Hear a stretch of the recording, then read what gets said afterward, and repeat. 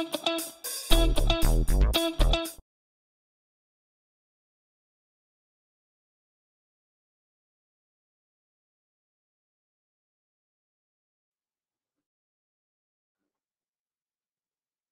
okay.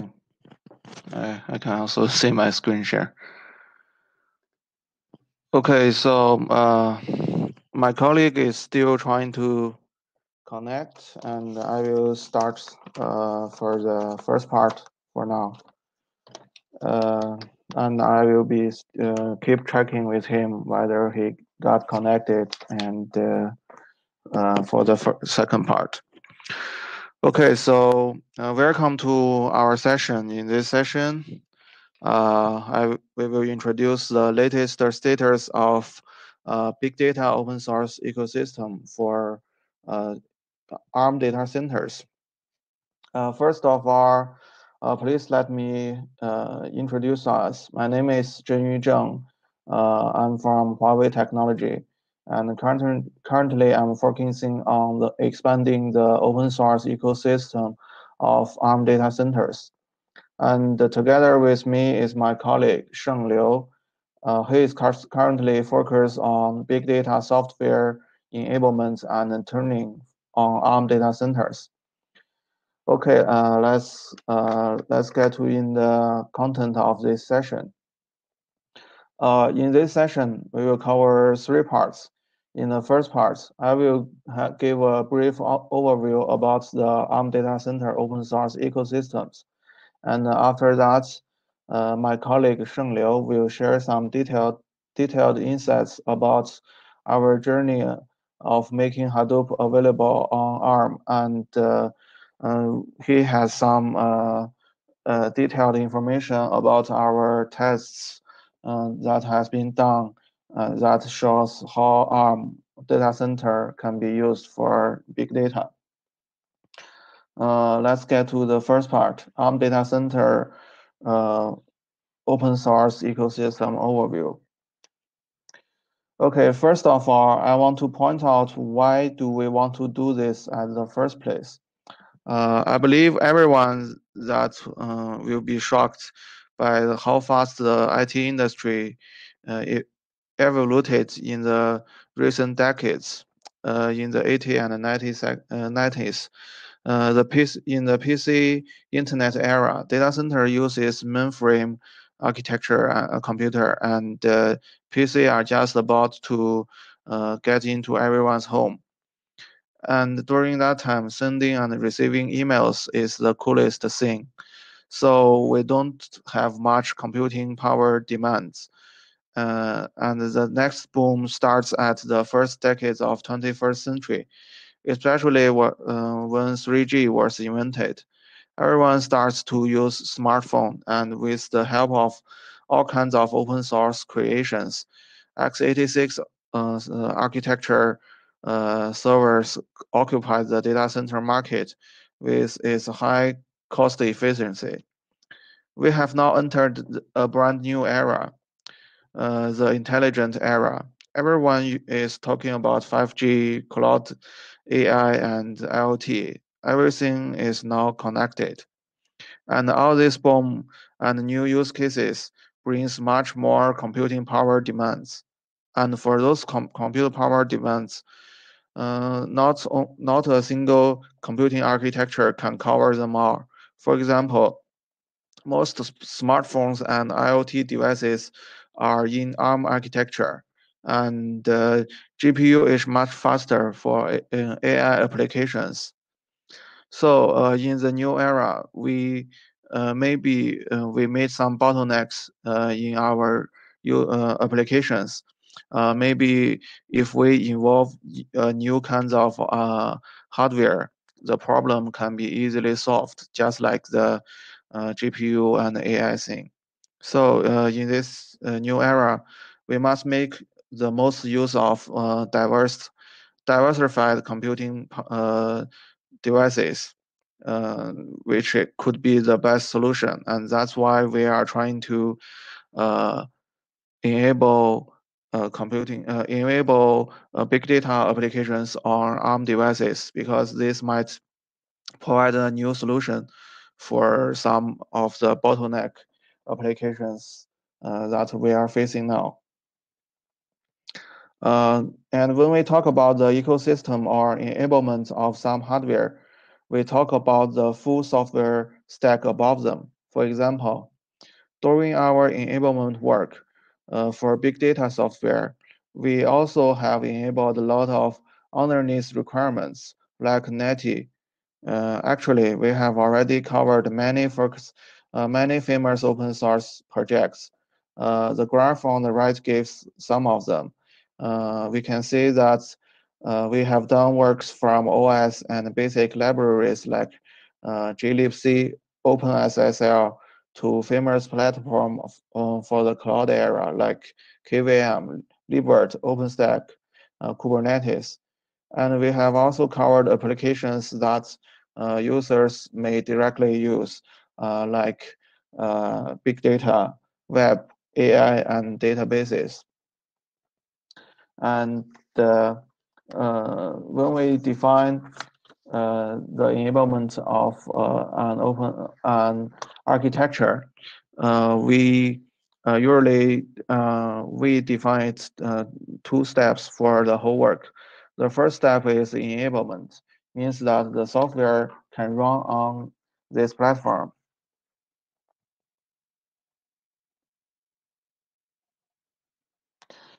On ARM hardware, for example, on ARM hardware, we will also add ARM CI to the upstream development pipeline. This will ensure long-time ARM enablement for the development action in this project. And the final task for this step is to let the community provide ARM platform releases, make user much easier to use the software. And the next step is to step two is to make the platform more competitive. In this step, we will propose to enhance the feature based on the hardware architectures to unleash the potential of diversified computing.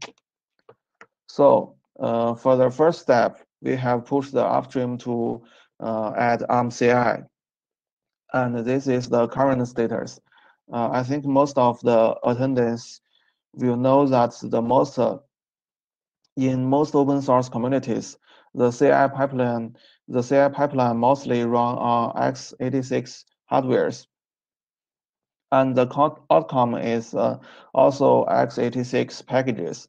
So for ARM users, they may need extra works to make the package able to run on ARM platforms. And what we have done is to propose add ARM CI pipelines to open source communities.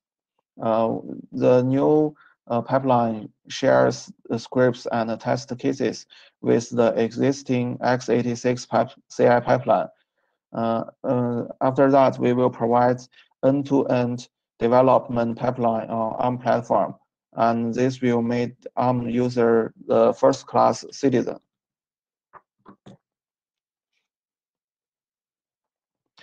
So using the above-mentioned method, we have enabled the most famous big data open source projects on ARM platforms. For example, we have enabled Hadoop in this area. Hadoop, we have added ARM CI to the trunk branch with a daily build, and we will send test results to the mailing list. The CI runs over 24,000 test cases, and the community has claimed ARM support after 3.3.0 release. And we have also added ARM CI to the Spark community. It also runs on master branch with daily build. It runs over 25,000 test cases, covering Java, Scala, and Python programming languages. And the community has also claimed ARM support after 3.0.0 release. The situation is the same for HBase, Hive, Flink, and Kudu. So I believe that's the current status of big data area. So I believe the above content provides a good overview of why we are doing this and what we have done in the big data area from a overview point of view. So now I will hand the mic over to my colleague Sheng Liu. He will share more detailed information about how this was done, and he will share some latest test results we have done about this. Okay, so Liu Sheng, have you connected?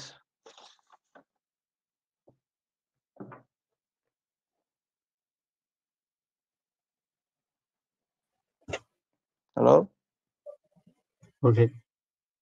Okay, so please. Can you hear me? Yes, I think you can start your second part. I will share. Okay. I will share a slide for you. Okay, thanks for Zhenyu's introduction.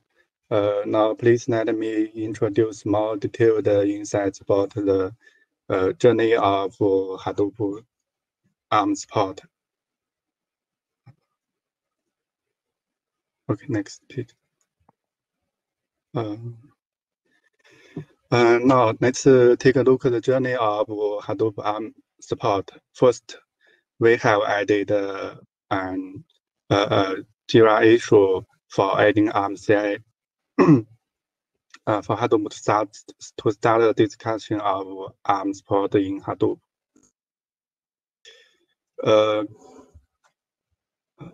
Community 1 year ago, we have also talked in Hadoop developer list and got many contributors' positive opinions.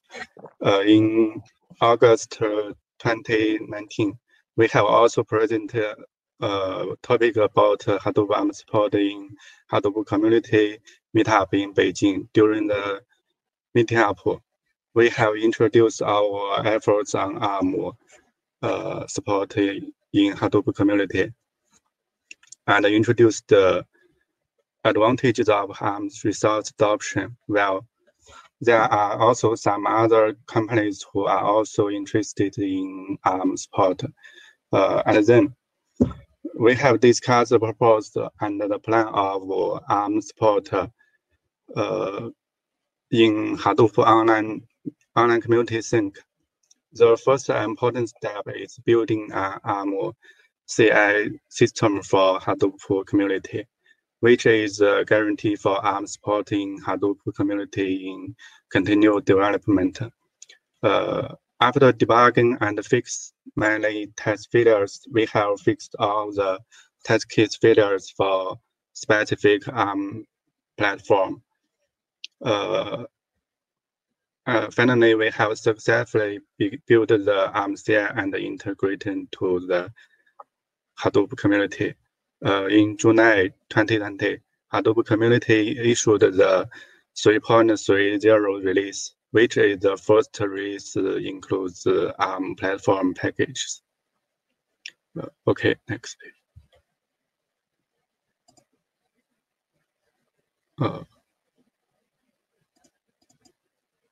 Hi, Zhenyu.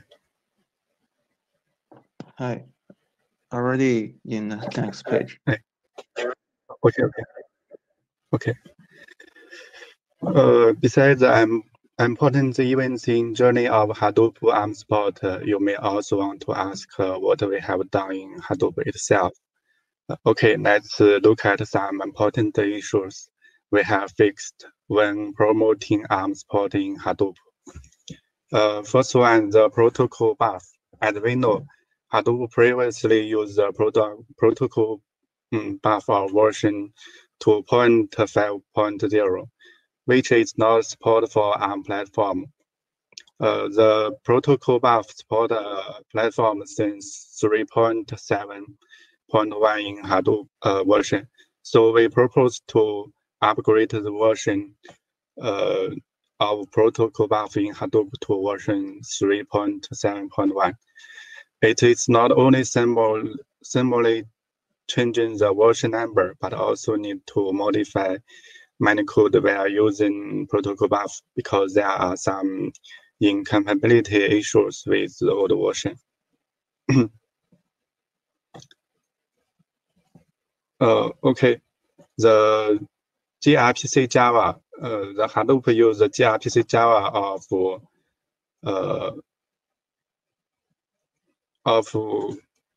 1.51, which is also not support the ARM platform. So we have also we have tried to promote it in gRPC Java itself community to support ARM platform as the first step, and then we also promote the gRPC Java community to publish the new 1.26.0 version. And then we have also promoted Hadoop community to upgrade the dependency of gRPC Java version to the newest version to support ARM platform.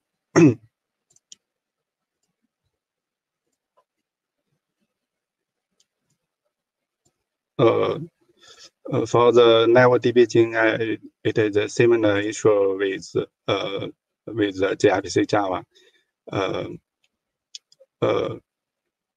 The old version of NiveDB Zheng is also not support the ARM platform. So we have also tried to promote the NiveDB Zheng community to support ARM platform.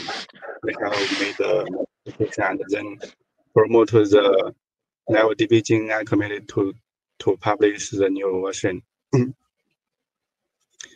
And then promote Hadoop to upgrade to apply the new version to support ARM platform.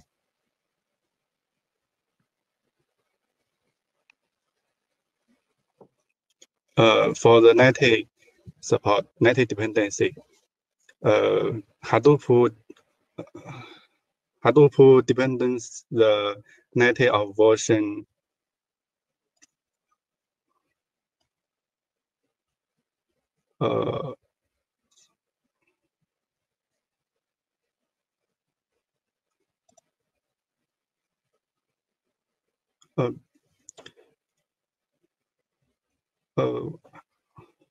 older version which is not also supported for the ARM platform. So we have tried to developing native community to support ARM platform and then upgrade the native to 4.150 version in Hadoop. According to above issues, you can see the main issues of Hadoop ARM support is mostly related with its dependencies. That is because Hadoop is mainly written in Java. Java is a cross-architecture language, so most issues are native libraries related.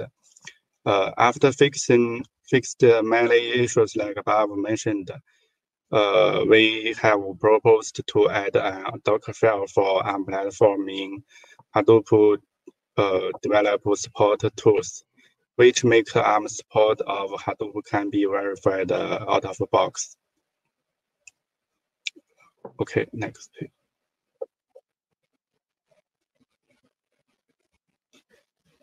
After building the ARM CL for Hadoop community, the ARM CL itself also help us to find some issues about different architectures. Here is an interesting example. When running the ARM CL, we found there are math-related test failures. After debugging, we found the method of math and the strict math in x86 server are different, but in ARM server they are same. The root cause is the method of math called the default implementation. Each ARC can provide already the implementation. The x86 platform has the ASM implementation for performance optimization, but the value is not accurate after 16 digits. Well, for ARM platform, the implementation is different and the calculating value is accurate. Okay.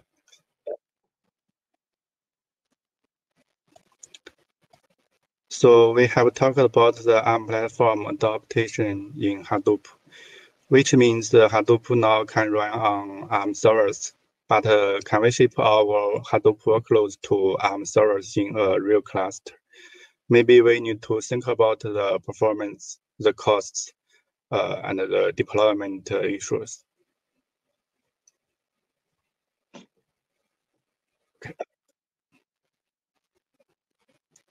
Okay, next.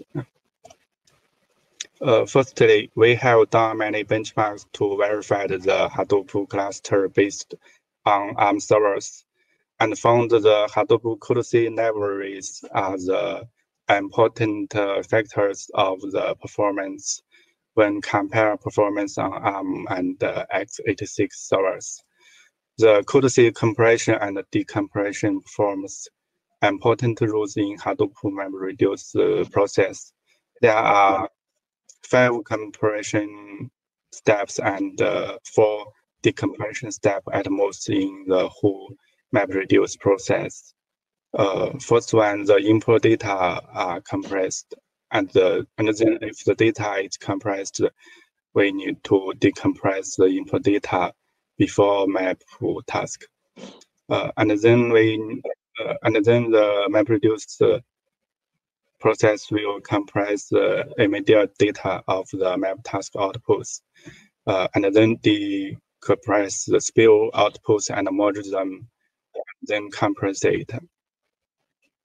And then it will decompress outputs of map tasks and then merge.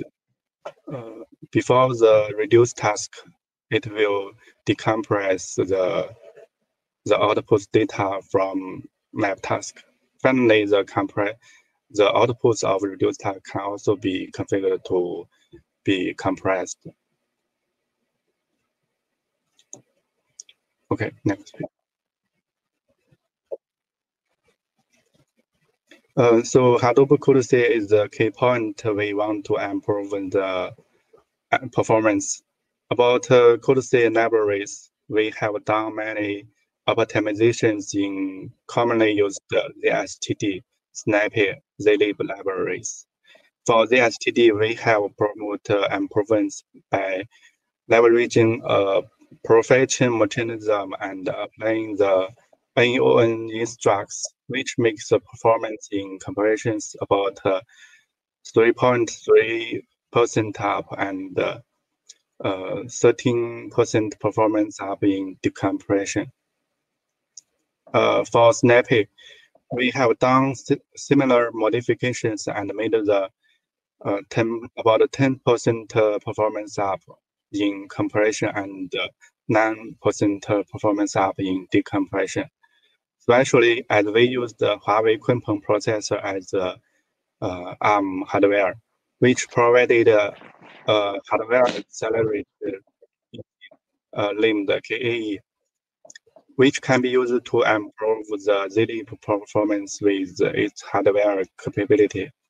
After enable the KE in zlib, we have got more than 30 times performance improvement in compression and more than 7 times performance improvement in decompression. Okay.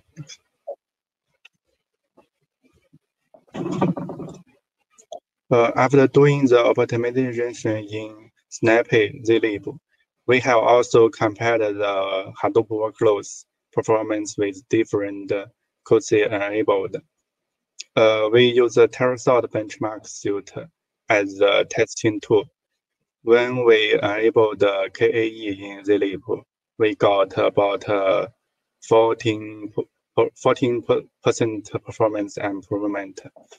And when we applied our optimized snappy, we got about 10% performance improvement.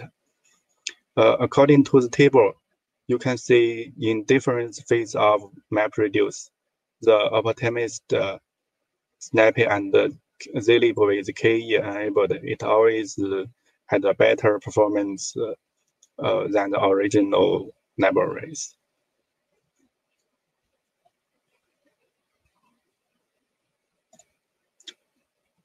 Okay, next.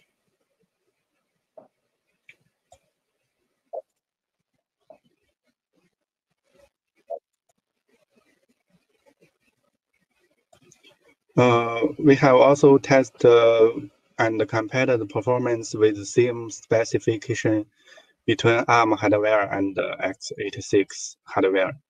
The testing environment we have used one node cluster with 32 vCPU and 64 GB memories, and we tested with the Terasort benchmark suite with 50 GB data.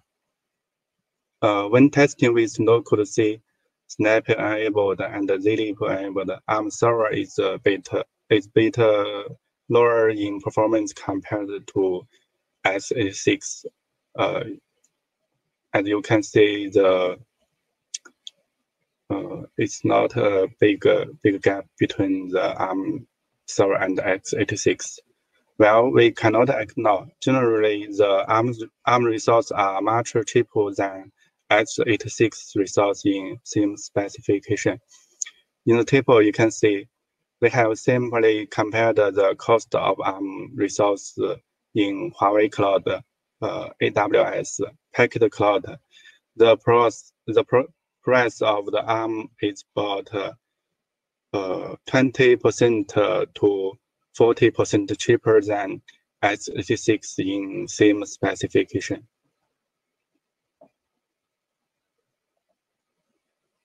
Okay, next.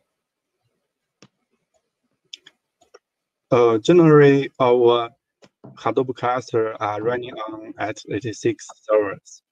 If we want to try ARM servers in Hadoop cluster, we may don't want to move all the workloads to ARM servers. So can we scale up our x86 with ARM servers? The answer is yes. We have verified the ARM and x86 mixed deployment. Hadoop workers can be deployed on ARM servers as same as x86 servers. We can also deploy ARM and x86 servers in different partitions with the node neighbor mechanism of Hadoop. By using the Hadoop node neighbor mechanism, the original workloads can be continue to run in default partitions as former. New added ARM node can be smoothly extended to cluster as a specific ARM partition. Operators can adjust the workload to different partitions according to the workloads tab to take different advantage of ARM and x86.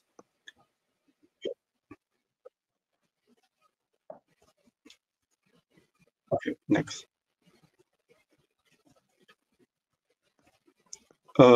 This picture is our deployment practice. We have a cluster with a controller and 3 workers running on ARM and 3 workers running on x86.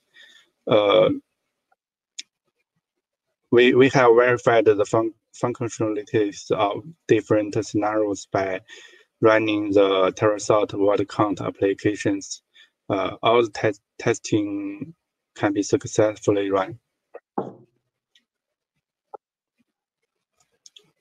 Okay, next.